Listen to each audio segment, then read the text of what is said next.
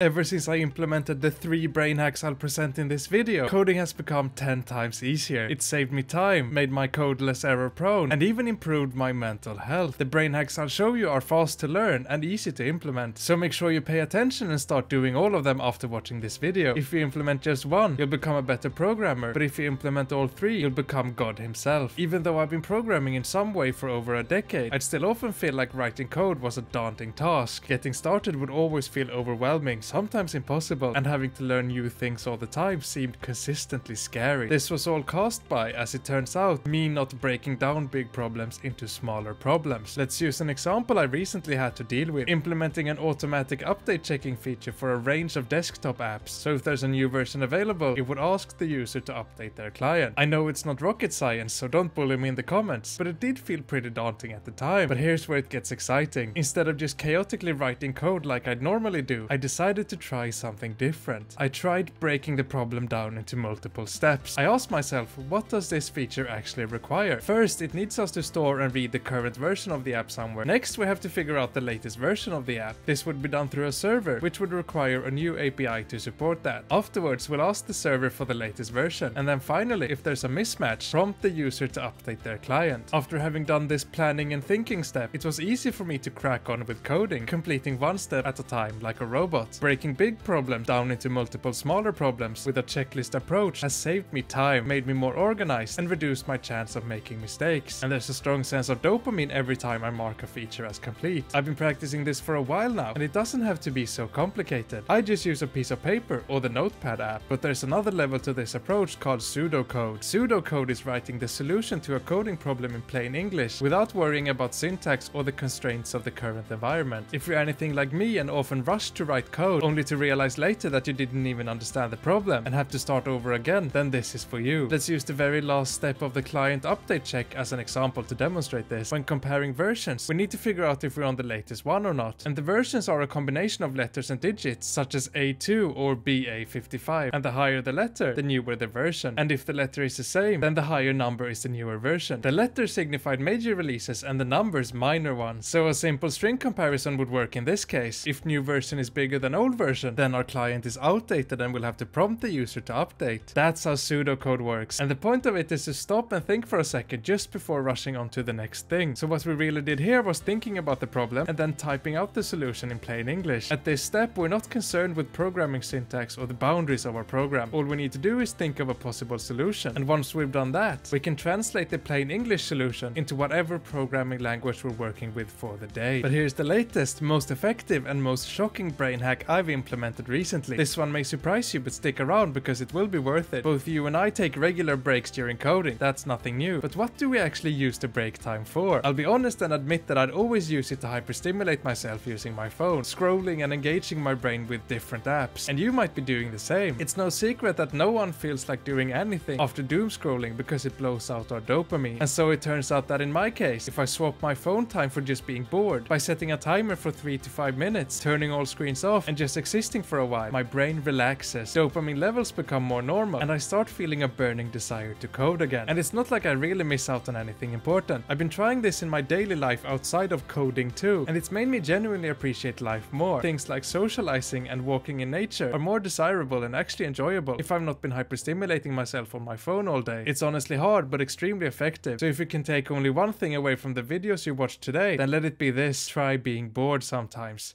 Check out my Python course link below, click subscribe if you watched this far, and then watch the on-screen video right now. Thanks for watching, and I'll see you in the next video.